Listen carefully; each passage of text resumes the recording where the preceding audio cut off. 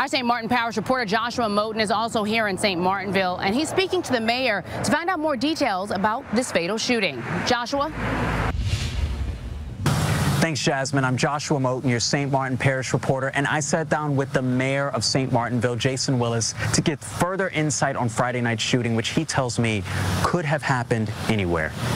This would have happened anywhere they would have seen each other, you know, whether it was at McDonald's, at Burger King, and even at the football game without the homecoming festivities.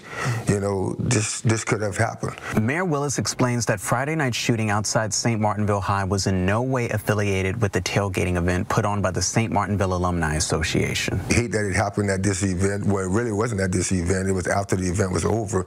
But, you know, people that are associating with it, saying that it came out of the event, had nothing to do with the people that was actually celebrating the event. Mayor Willis explains the Alumni Association received permission from the St. Martin Parish School Board to host a tailgating event. In a statement issued by the St. Martin Parish Superintendent, Frederick Wiltz, it says in part, "The safety of our students, staff, and community remains our top priority. Law enforcement was already on site as part of our standard operations and promptly took control of the situation. Although those involved were not students or staff, we provided law enforcement with any necessary assistance."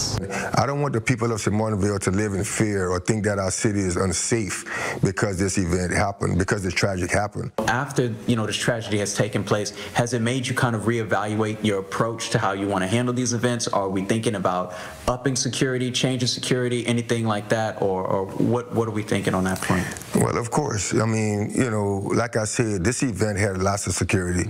I just think it's going to, you know, wake up everybody, you know, to just be more aware, to be more alert.